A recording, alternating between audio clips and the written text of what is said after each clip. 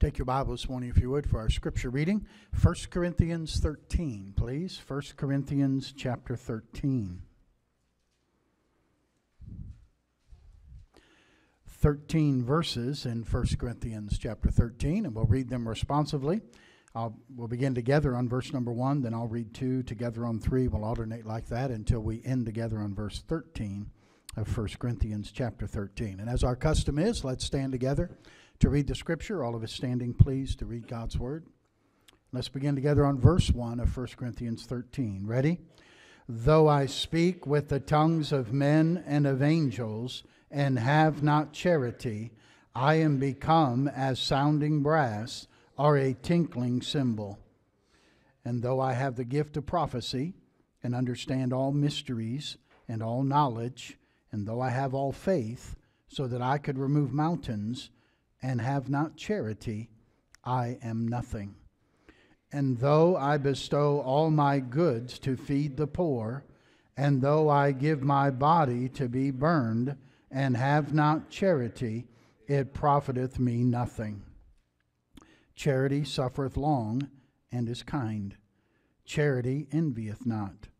Charity vaunteth not itself, is not puffed up, doth not behave itself unseemly, seeketh not her own, is not easily provoked, thinketh no evil, rejoiceth not in iniquity, but rejoiceth in the truth, beareth all things, believeth all things, hopeth all things, endureth all things.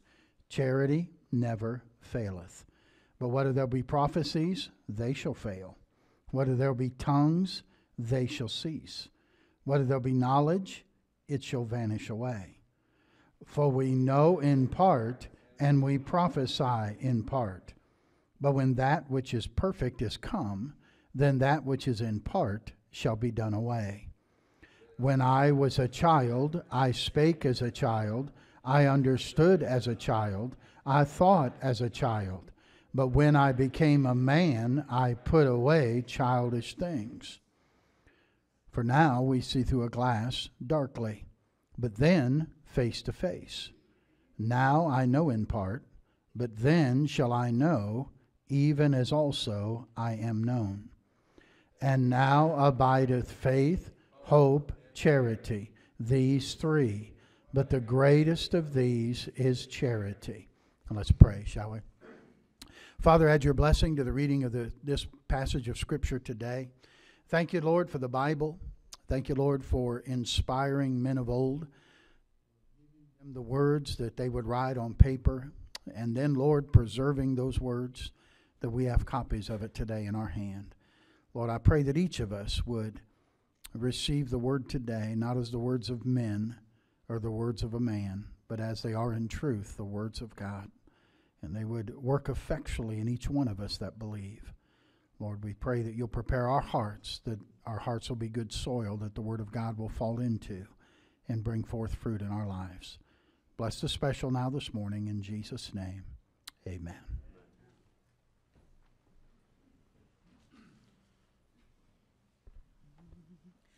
I want my life to be a light for those around me.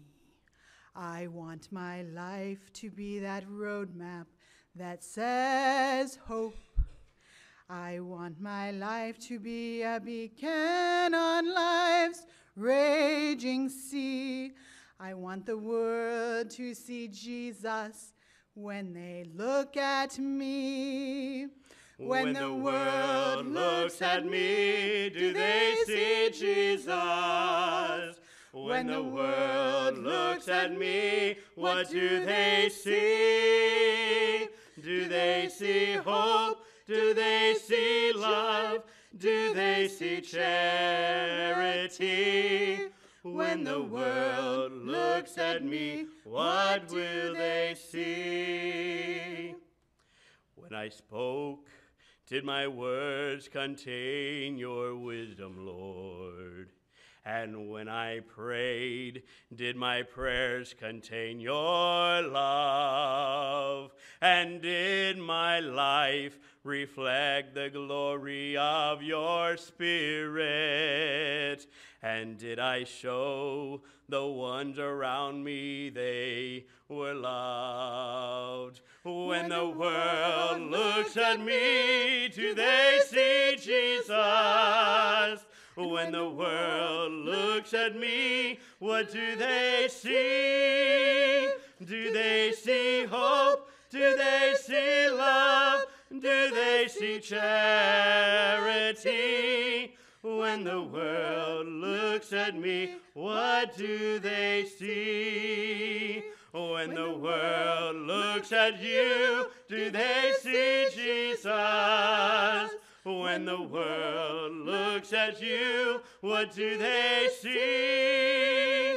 Do they see hope? Do they see love? Do they see charity? When the world looks at you, what do they see? When the world looks at me, what do they see? Amen. It's good. Now, Father, we bow before you in prayer this morning. Thank you, Lord, for your goodness to us. And, Father, I'm asking for your help now as we open your word this morning. Lord, I'm asking that you would help me to say what I ought to say today and leave unsaid what doesn't need to be said. Lord, I'm praying that you'll help each one listening today to listen carefully and to focus and to concentrate, that we'd not miss the still small voice of the Spirit of God as He speaks to us through your word.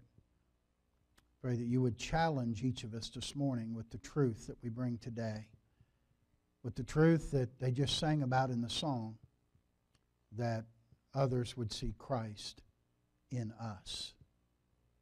Father, help me as I bring the message and help the people as they listen this morning. It's in Jesus' name we ask it. Amen. As a young man in Bible college, I rephrase that, as a younger man in Bible college, I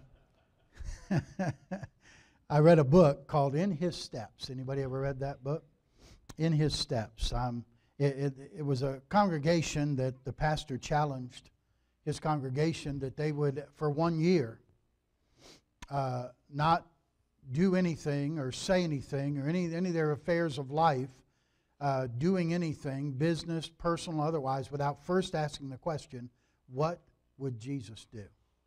And the book is basically following several different individuals through their course of that year and what impact that had in their life, what a difference it made for them. I'm not endorsing necessarily the book or the theology of the book or the author even. I just thought that's an interesting concept, and it certainly impacted me. It's much like the song they just sang. When the world looks at me, do they see Jesus? What do they see? Do they see hope? Do they see love? Do they see charity?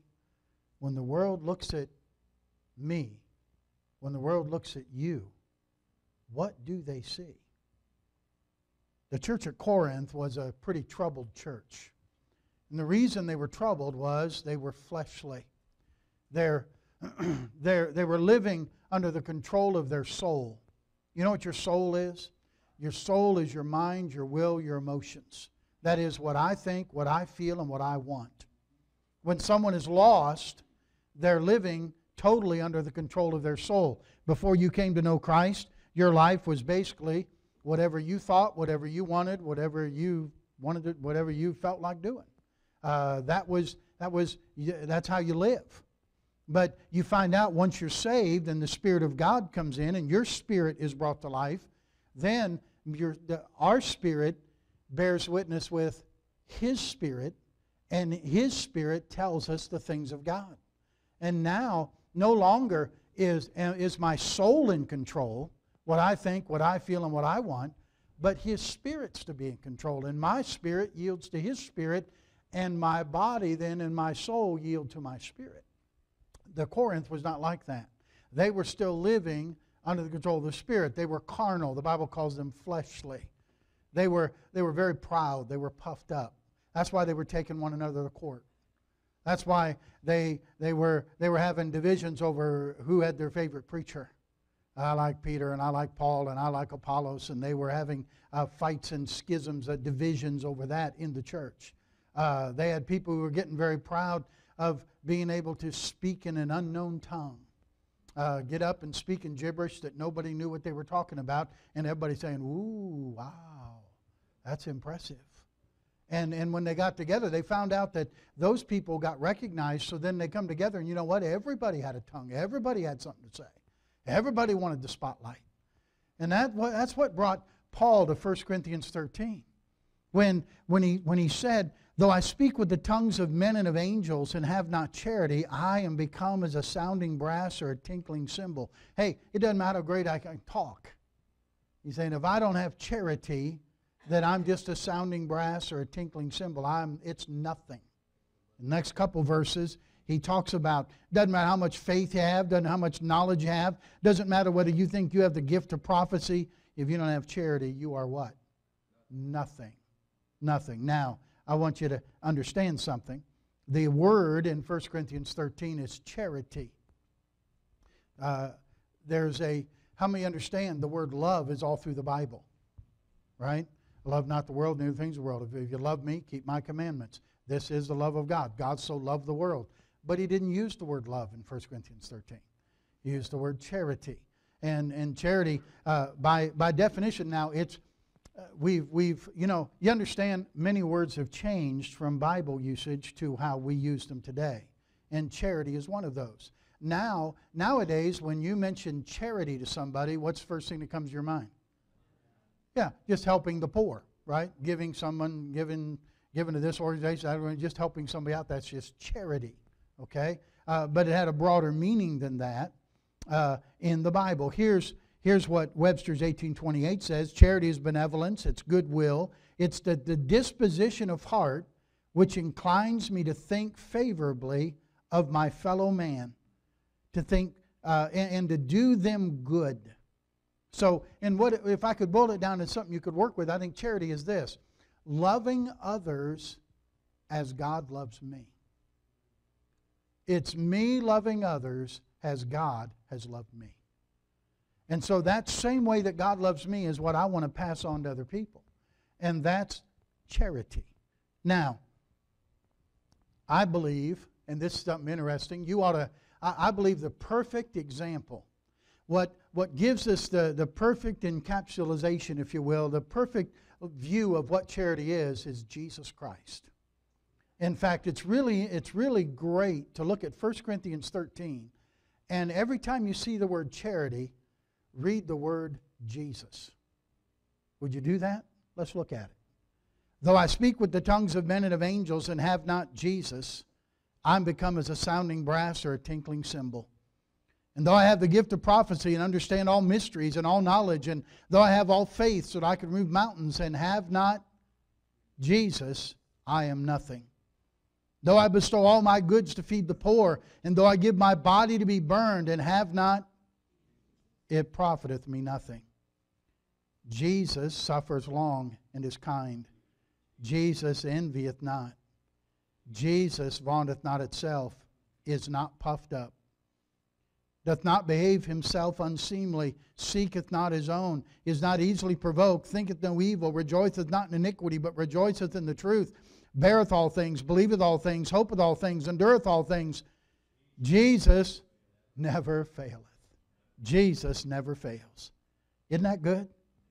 So I see Jesus is 1 Corinthians 13. Jesus is charity. If I would just live 1 Corinthians 13 others would see Jesus in me. Others would see Jesus in you. And we would see what the world would get to see what He looks at. What He's saying here is the world doesn't need more great benefactors. The world doesn't need more great orators. The world doesn't need more great preachers, so to speak, or more great singers. It certainly doesn't need more great social programs. What the world needs is Jesus Christ.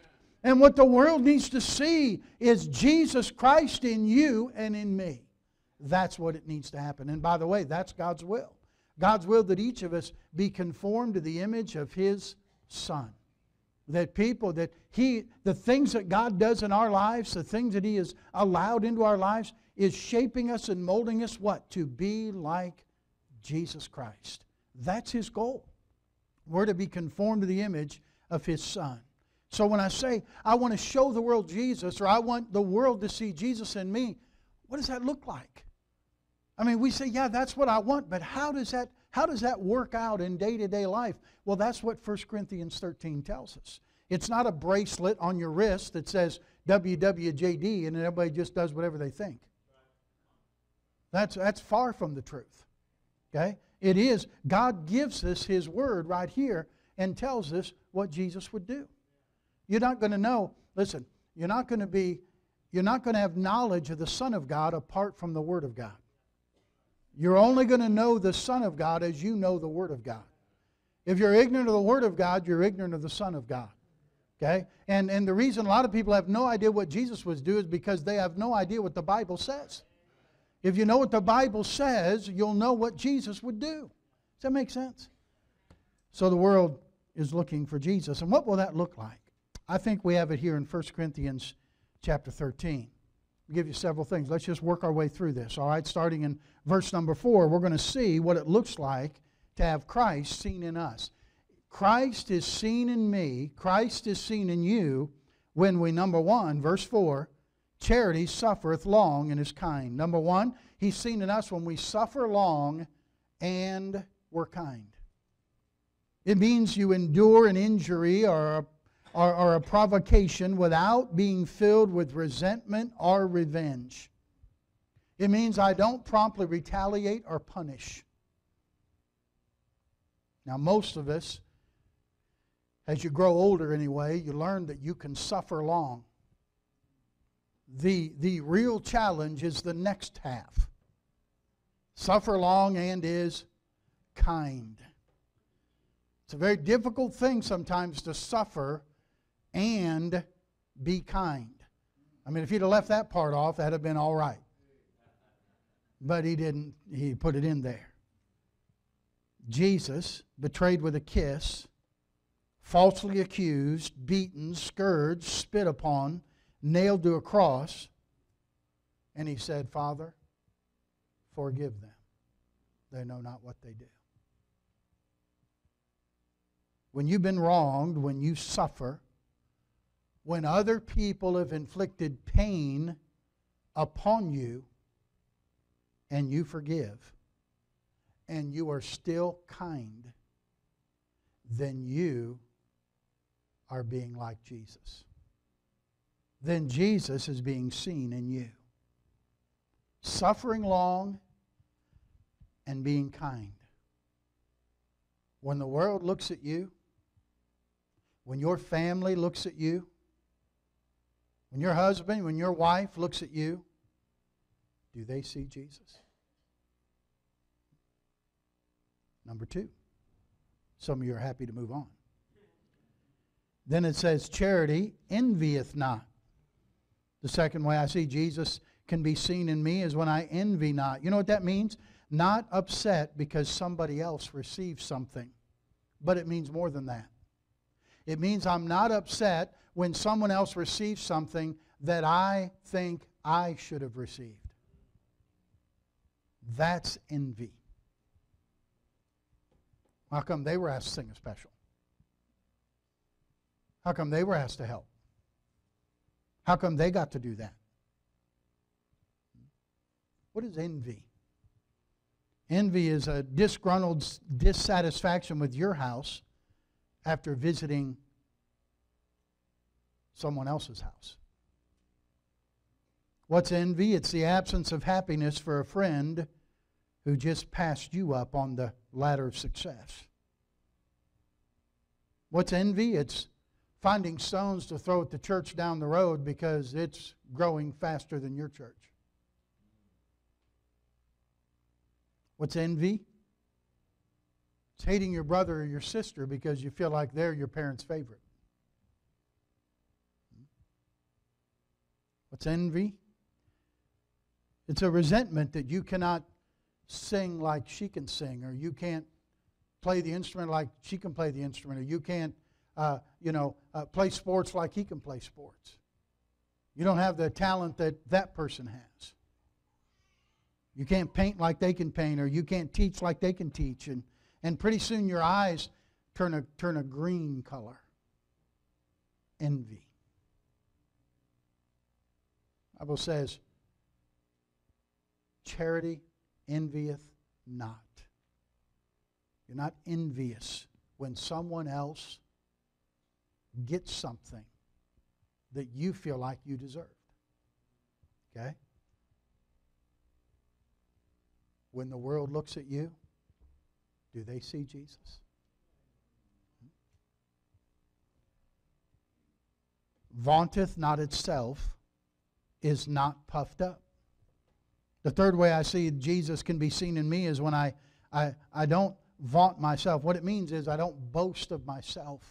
I don't promote myself.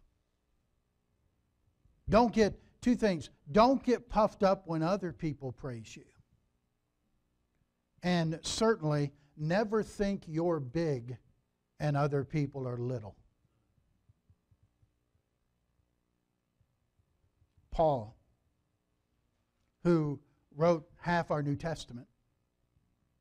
Paul, who was able to see the Lord Jesus in person as one born out of due time. Paul, who was caught up to the third heaven and saw things he said, I can't even talk about. Not lawful for me to utter. Paul had an amazing, amazing life. But he never mentions those things. He never, Paul, who are you? He said, you know who I am? Christ Jesus came into the world to save sinners, of whom I am chief. That's who I am. That's what Paul said, it's by the grace of God I am what I am. That's what Paul thought of himself. It means to manifest pride. Vaunting itself means to manifest pride, to manifest your self-esteem. The world says, oh, you got to have self-esteem. But the Bible says you die to self. It's a different message, isn't it?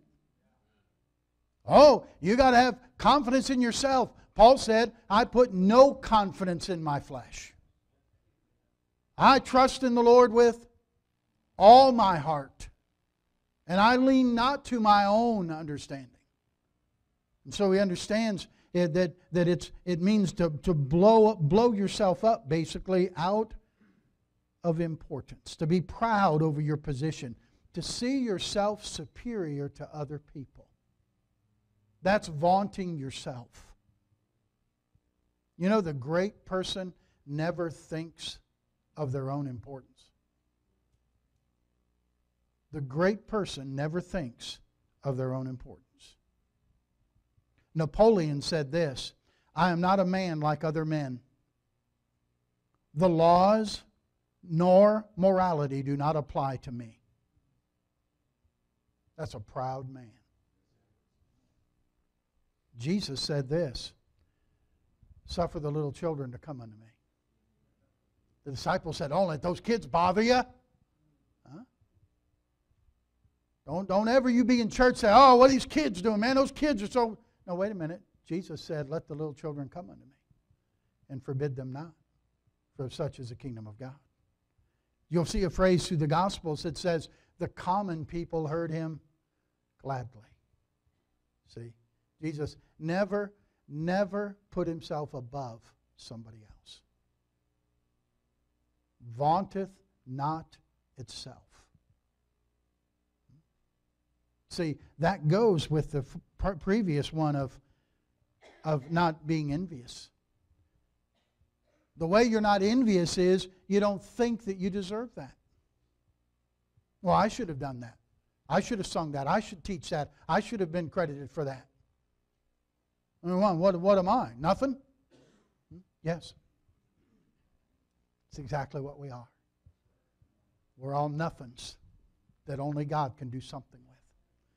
And whatever God chooses to do something with me or you, that's what He does. And praise the Lord for that. Well, number 4. It vaunteth not itself, is not puffed up. And then verse 5, doth not behave itself unseemly. It simply means you're always appropriate. You're not out of place. You're not off color. Now, when someone says appropriate in our mind, it means that I'm acting in a way that's acceptable with the community norms or the community standard. That's what's considered appropriate.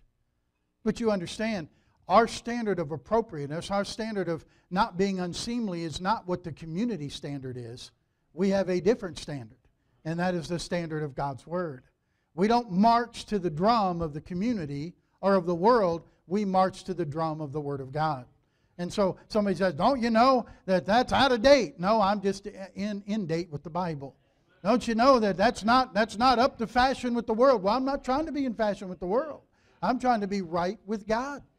And so you have to understand, it's the Word of God. And so I'm going to be appropriate according to the standard of the Word of God and the standard of Jesus Christ.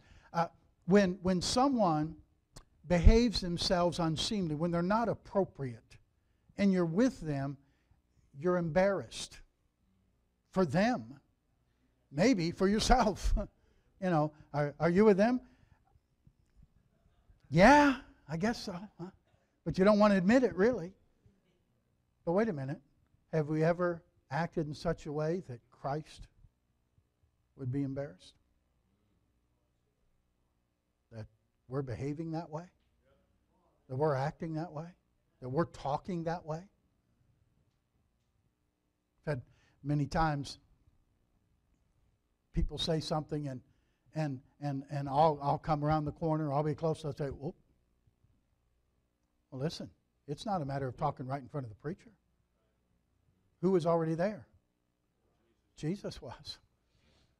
He heard every word you said.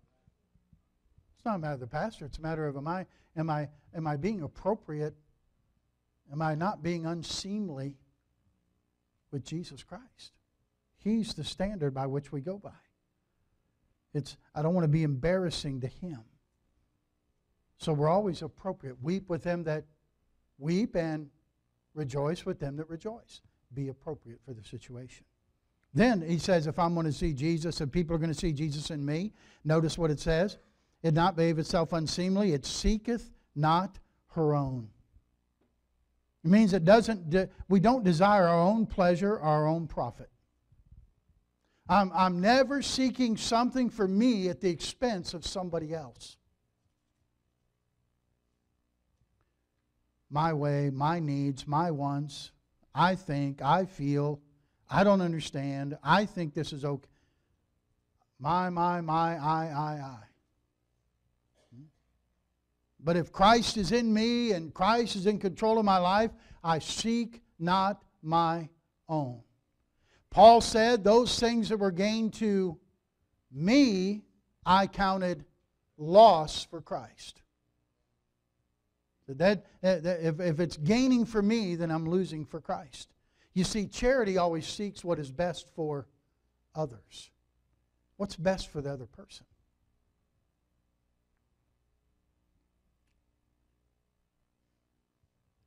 It's a matter of the two church members that walk out of church after a Sunday, and one of the other church members is driving a brand new car. Oh, let's say they had I don't think anybody here has one, but they had a brand new Lexus SUV.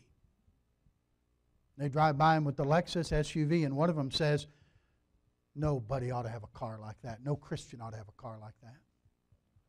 The other one says, I think every Christian ought to have a car like that. Huh? Do you understand the difference?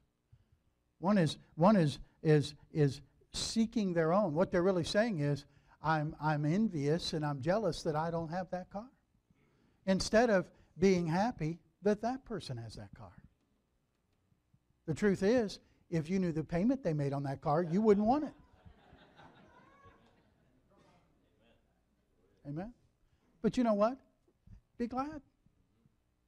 Why don't we learn to not seek our own? Not be after, oh, you got to look out for number one. Let's see, where is that again? Did I miss that verse somewhere in the Bible?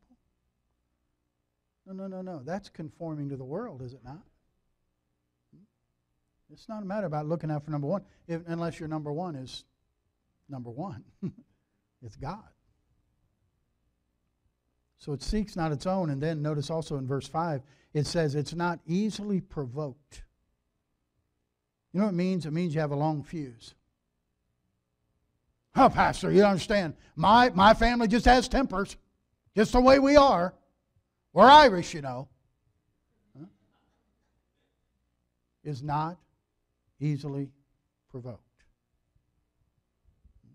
Well, I'm a redhead. Is not easily provoked. It means you have a long fuse. Did you know when Jesus is in control, it'll correct your sharp tongue. It'll correct your sharp tongue. It'll correct that short fuse. It'll correct those grievous words that stir up anger. They'll ignite the flame in somebody else. Jesus, the Son of God, listen, Jesus who just a few moments earlier, or a few hours maybe earlier, picked up a guy's ear who Peter had cut off and stuck it back on his head. Soldiers have put a sack over his head and they're hitting him and with their fist and saying, prophesy to us, who hit you? Which one of us punched you? They walked by and spit in his face.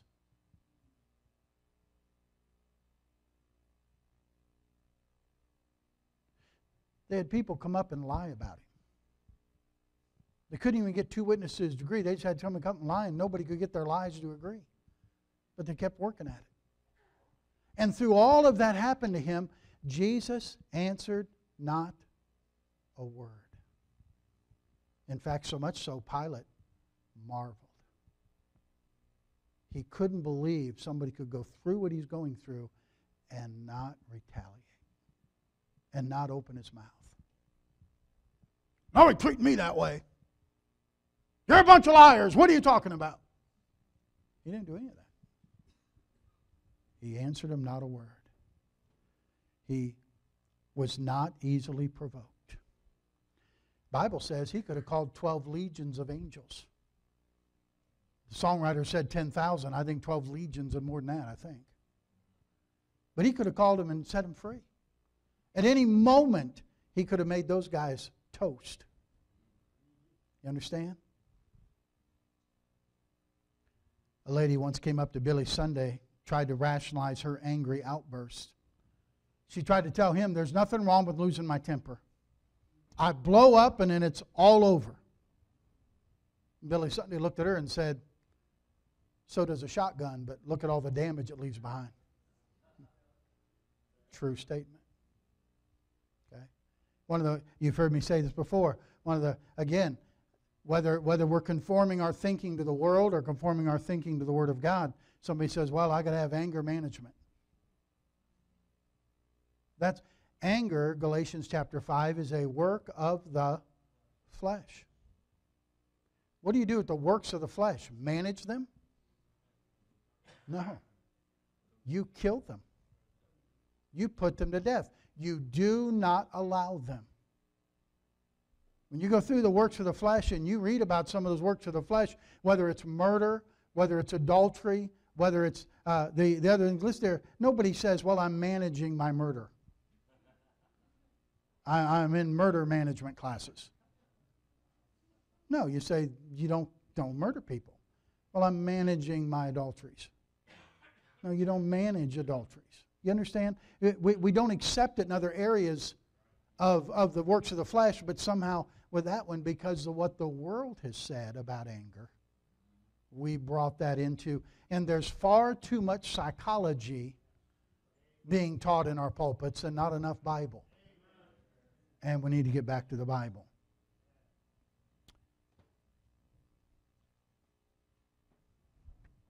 Not easily provoked.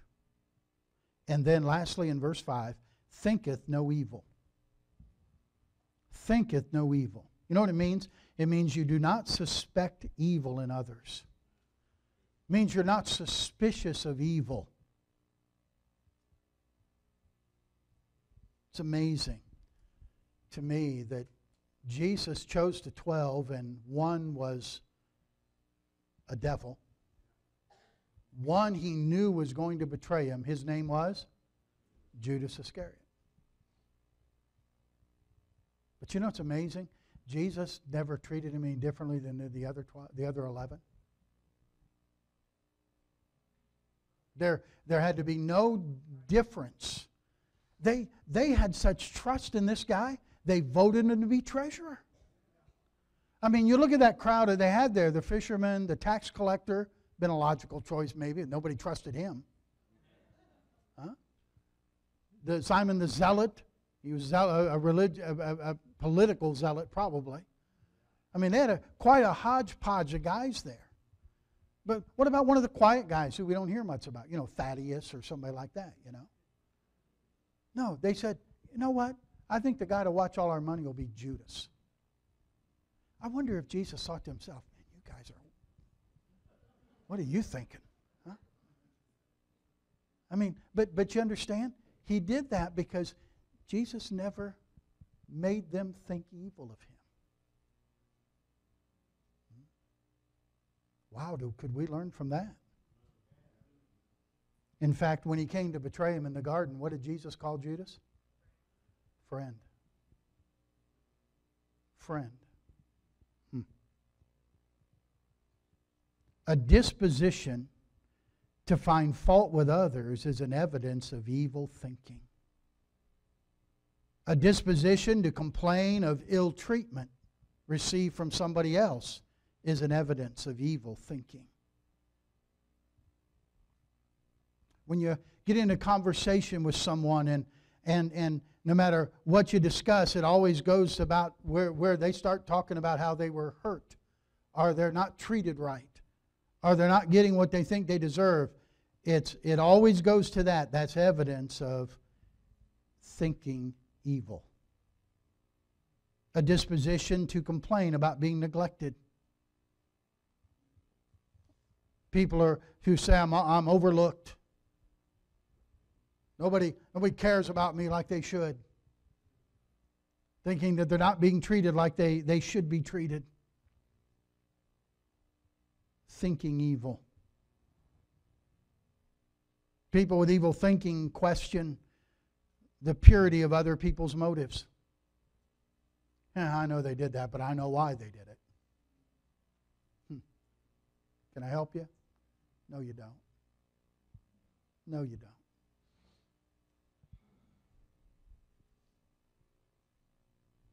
Many times people scarcely believe that people really are what they say they are. They struggle. That's evil thinking. They kind of think that everybody but them are dishonest.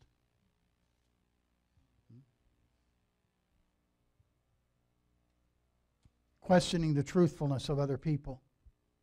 A readiness to hear evil is a disposition to think evil. Sometimes somebody would never originate gossip, but they'll sure pass it along. Once they hear the story. Once they hear the evil report, they'll take it up and circulate it. Many think evil who don't speak evil. And a lot of times they take great credit because they didn't speak the evil, but you're still thinking a great deal of evil. Can I remind you what the text says? Thinketh no evil. not just speaking it, but when Christ is going to be seen in me, I don't even think it. I'm just reading what it says. Everybody's looking at me like,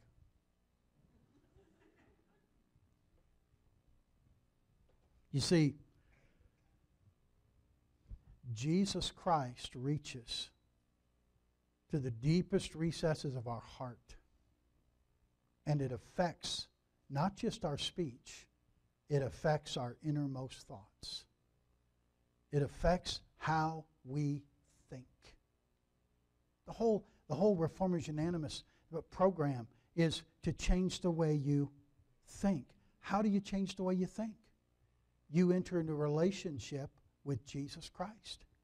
You allow Him to permeate and His Word to permeate every area of your life. And you know what? It gets down into the joints and the marrow. It's a discerner of the thoughts and intents of our heart. It goes deep and it changes the way you think. And when you change the way you think, you change the way you live. Then notice verse number 7. Verse number 6. Rejoices not in iniquity, but rejoices in the truth.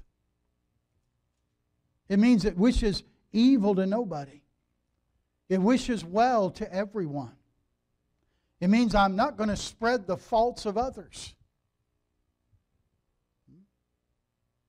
It means, listen, is anybody here perfect? Anybody? I'll give you a minute. No. Why would we want to spread bad about somebody else? Why would we want to do that? It seems like we all like it. Hey, how many would say, hey, you know what? When I do something wrong, I really like it when somebody goes ahead and tells everybody else about it? I'll give you a minute. Anybody? No. So we like it when there's a cover or a veil put on our wrongs. But boy, we sure like to repeat everybody else's. Don't we? Love covereth a multitude of sins. What's a cover? Puts a lid on it, doesn't it?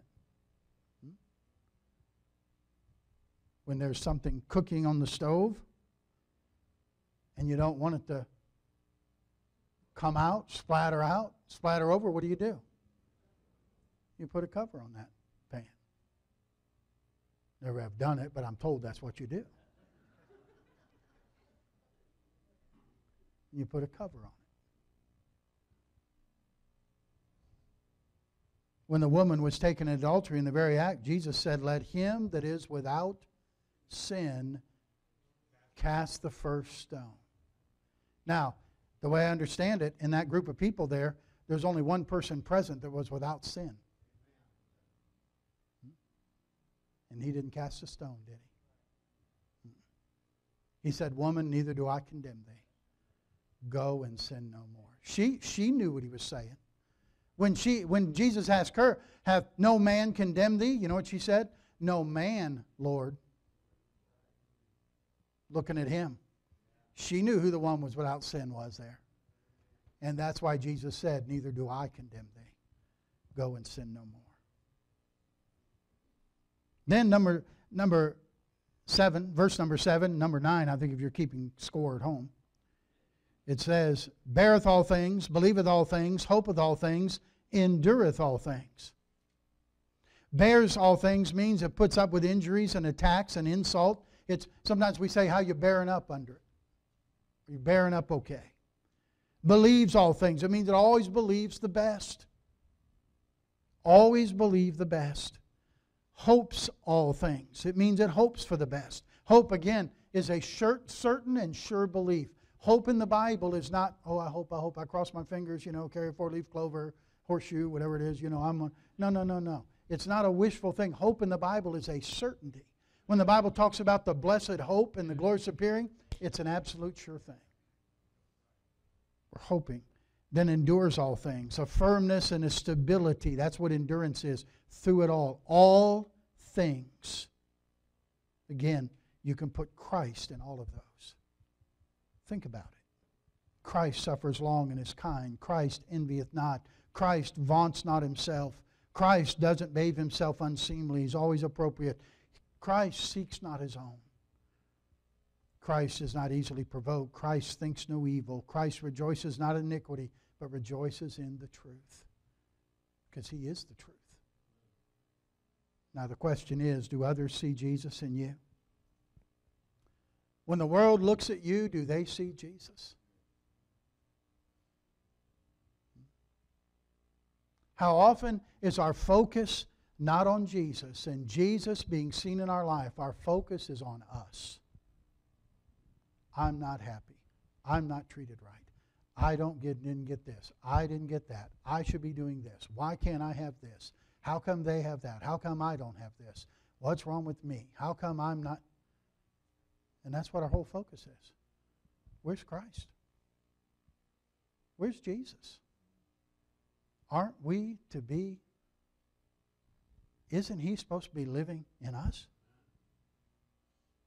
I love the story of the little boy who's watching his dad shave like little boys are prone to do. He's watching his daddy shave and he's asked his dad a question. He said, "Dad, how tall are you?" Dad said, "Well, I think I'm 6'1". Little boy said, "Okay." He said, "Dad, how tall am I?" He said, "Well, son, I guess you're probably about 3'6". Then the boy looked at his dad and said, "Dad, how tall is Jesus?" Said, "Well, son, we don't really know how tall Jesus is." "Well, what do you think he is? Do you think he's as tall as you?" And Dad said, "Yeah, you do with kids. You kind of just tell them something so they'll quit, leave you alone." He said, "I'm sorry, no kids in here, are there?" And yeah, Jesus is probably tall as I am. Boy thought for a minute. He said, "Dad, then if Jesus lives in me, he'd stick out, wouldn't he?"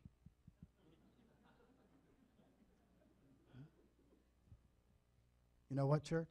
You know what, Christian? If Jesus lives in you, then he ought to stick out. When the world looks at me, do they see Jesus? When the world looks at me, what do they see? Do they see hope? Do they see love? Do they see charity? When the world looks at me, what do they see? Father, we bow before you now in prayer. And Lord, I pray that we as believers in Jesus Christ, those of us who have trusted him as our Savior, and according to your word, by faith, he dwells in our heart. He lives in us, that he would be seen in us. That it would be not I, but Christ. And Father, today we have seen what it looks like, what our lives ought to look like if Jesus is seen in us. Father, I pray you'd help us and you'd forgive us for being more self-centered than we are Christ-centered. For so often looking at ourselves instead of looking unto Jesus. And I pray today, this morning, that you've spoken to our hearts. That by the Spirit of God, each of us would be able to say,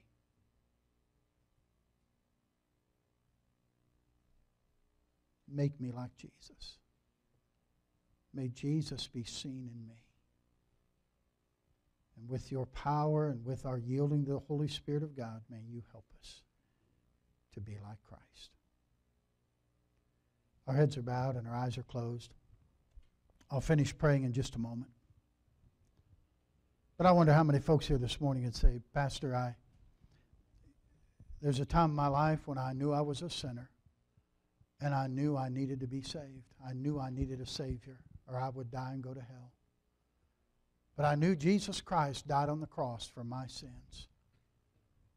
He was buried, He rose again the third day and ascended to heaven. And I knew if I called on the Lord Jesus and I trusted Him and what He's done for me, that He'd give me the gift of eternal life and I would be saved.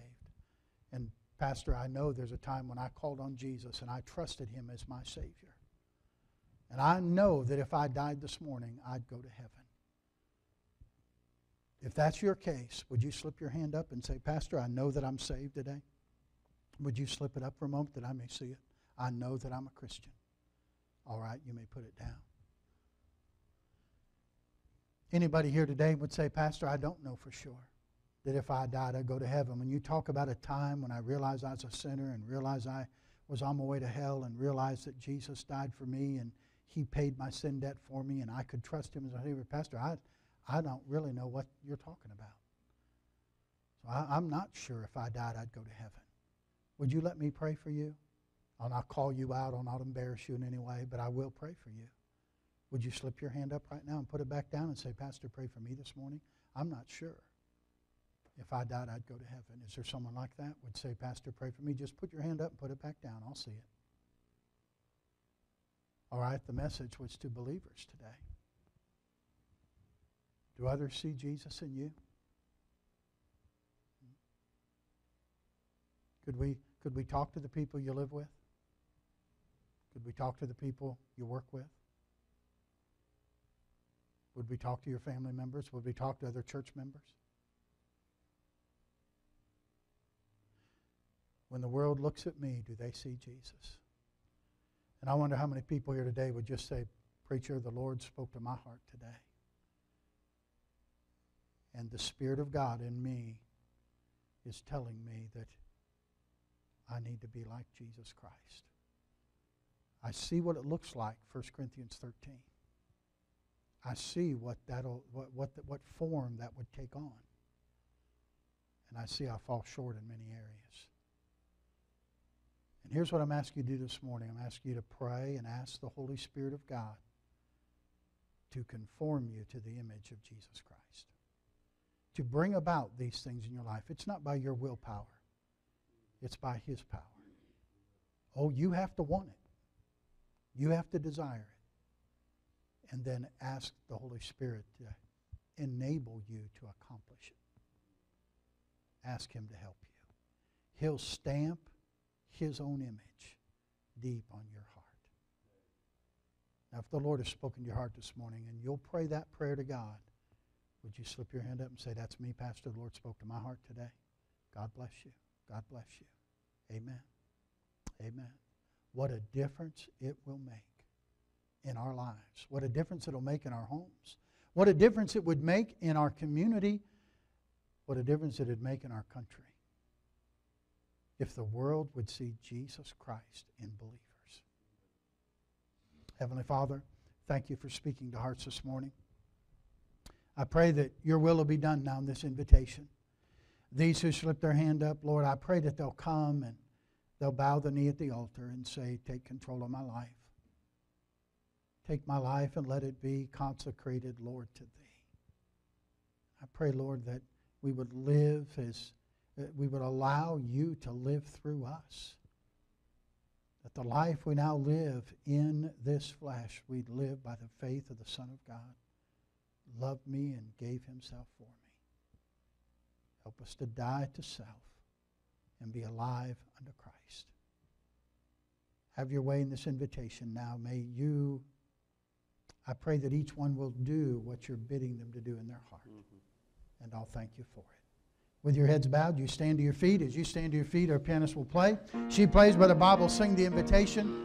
God has spoken to your heart. Respond to Him this morning, will you please? Way, That's Lord, right. Have Thine own way. That's right.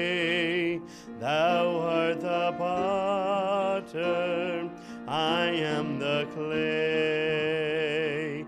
Mold me and make me after Thy will, while I am waiting, yielded and still.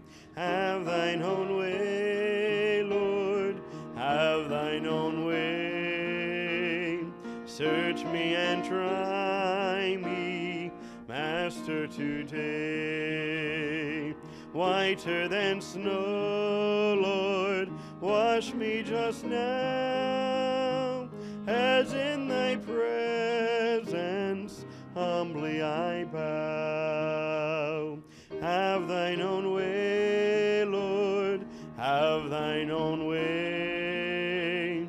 Wounded and weary, help me, I pray. Power, all power, surely is thine. Touch me and heal me, Savior divine. Have thine own way, Lord, have thine own way. Hold o'er my being absolute sway. Fill with thy Spirit till all shall see Christ only, always living in me.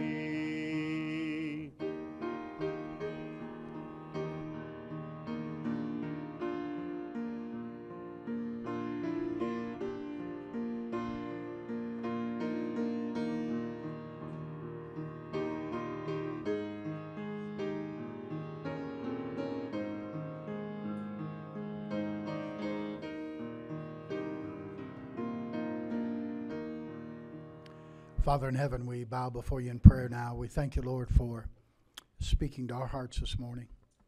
Thank you for the Holy Spirit of God who lives in us, who believe in Christ, who desires to mold us and shape us that we be like Christ.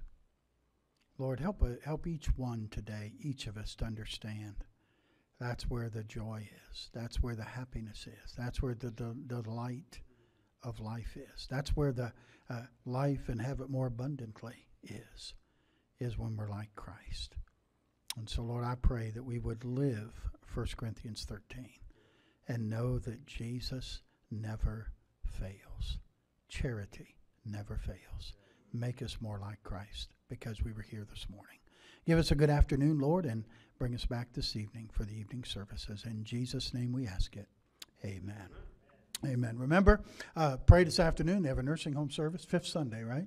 Nursing home service today, so pray for those folks as they minister there this afternoon. And then remember, sign up down there to help on Saturday for this new church plant. That would be a real blessing to them, and I hope we can be a blessing to them. We're going to take care of your lunch and feed you good, so come on, help us out, all right? It'll really be a blessing. And then the Tuesday night class, don't forget, sign up for that downstairs on that sign-up sheet, okay? And then, Lord willing, we'll see you this evening. I'm so glad I'm a part of the family of God. Brother Bob? I'm so glad I'm a part of the family of God. I've been washed in the fountain, cleansed by his blood, joined hands with Jesus as we travel this sod. For I'm a part of the family of God. Amen. You are dismissed.